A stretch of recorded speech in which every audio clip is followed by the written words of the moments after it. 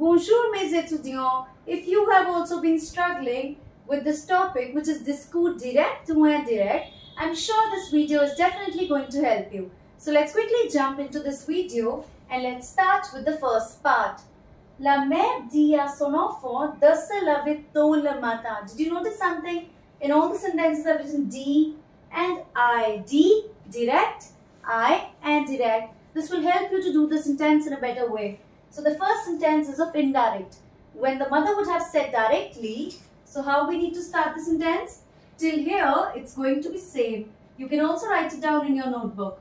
La mère dit à son enfant,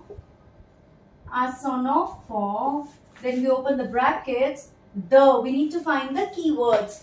The means that the sentence is of which case? Imperative. And how are we going to conjugate? The mother is speaking directly to the child. That means it is tu subject pronoun. So how will you conjugate this verb? Lève-toi. Get up early in the morning. Lève-toi tôt le matin. The next sentence, où vas-tu? Sometimes the question that has been asked, it can be in the starting also, but you don't have to worry. You can start your sentence with the latter part of the sentence. For example, Louis demande le professeur. You need to start your sentence from that part. So how are we going to write? First, you can just write this. Le professeur Louis demande. Now the professor Louis demande, où vas-tu? Now the professor is asking directly. It's a direct sentence. Where are you going? So now when I have to report it indirectly, it will be le professeur Louis demande où il va. Où il va. The question word où has to be same. Vas-tu changes to where are you going, changes to where is he going. Où il va. And a full stop. Let's move on to the third sentence. La vendeuse demande au client qu'est-ce que vous désirez. Now again it's a direct sentence. So let's start the sentence with this. La vendeuse demande au client. Now in this case we can see that client c'est masculin. It is masculine client. It is masculine. So how are we going to write? When the question has been asked directly, it was been asked qu'est-ce que vous désirez? What do you desire? But now when I'm reporting it, la vendeuse demande au client, qu'est-ce que changes to. I have also made a video on this topic before. You can even go and check out that video. I'll give you the link in the description box. So qu'est-ce que changes to, all of these are keywords. Okay, so qu'est-ce que changes to ce que.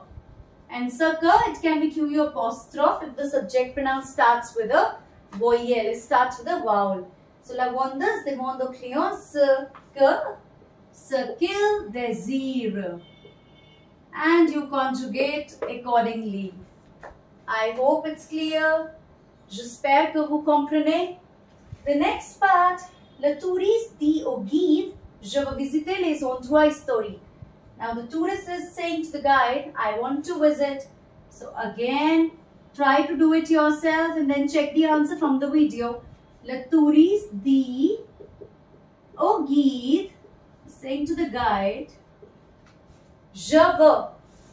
It is an affirmation. Je veux visiter les endroits historiques. It's a declaration or affirmation. I want to visit. So the tourist is saying to the guide that qu'il veut. Il veut, you conjugate accordingly, and the second verb remains same. Rest of the sentence remains same. Les endroits historiques, historical sites. I hope you are understanding this topic. The more you revise, the better the concept becomes. Last part of the question, Max demande à son ami, tes parents parlent-ils français? When the question was being asked directly, we can use inversion, we can use the noun, your parents, do they speak French? But when you're writing in indirect, Max demande à son ami. Now it's a question, but the question word is not there. So in that case, you use which word? Si. Très bien. Si, ses parents. Your parents become ses parents. And out of both, you can just use one. Tes parents, really, you can just use one. So Max is asking to his friend if his parents speak, parle français. Okay, so in direct and indirect question, you need to search for the keywords. For example, if it's the imperative case. If it is a question word, you leave the question word as it is. You need to note down the question word as it is. If it is qu'est-ce que, it changes to ce que. So all these notes I have already given in my previous video. If it's a declaration sentence, the sentence remains same. You join it with the word que. And if it is a question word, but the question word is not there, you know, the adverb interrogative is not there. Où, quand, pourquoi, comment, that is not there. So in that case, you join the sentence with the word si. J'espère que vous comprenez maintenant. I hope that you understand. Practice well this topic. If you have any doubt, put it down in the comment section and I'll be more than happy to help. I'll see you in the next video. Au revoir.